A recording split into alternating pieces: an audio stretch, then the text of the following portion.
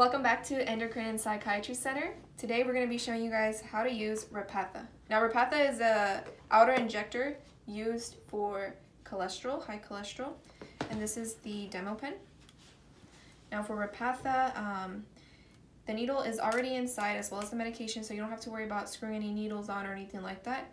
And this is a single dose pen, so when you inject, it's going to be once every 2 weeks. And before using your Repatha, make sure it's always refrigerated and you take out 30 minutes before injecting. So things you're going to be needing is the alcohol swabs, cotton balls, and then your area that you're going to be injecting. It can be the side of the stomach, the back of your arm, or the thighs. So this is how the pen is going to look like. First thing you're going to do is take this orange cap off, just pull off. Then we're going to go ahead and clean the site. In circular motions, you're going to want to go ahead and clean the area. Once you have done that, you can use your cotton ball and remove the excess, also in circular motions.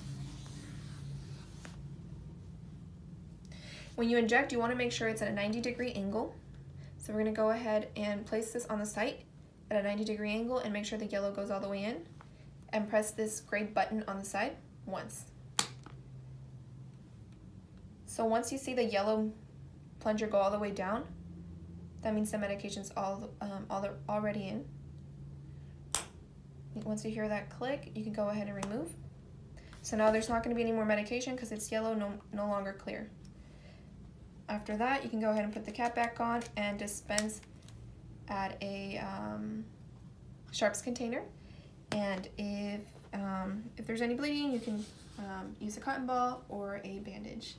And that's it, guys. Thank you.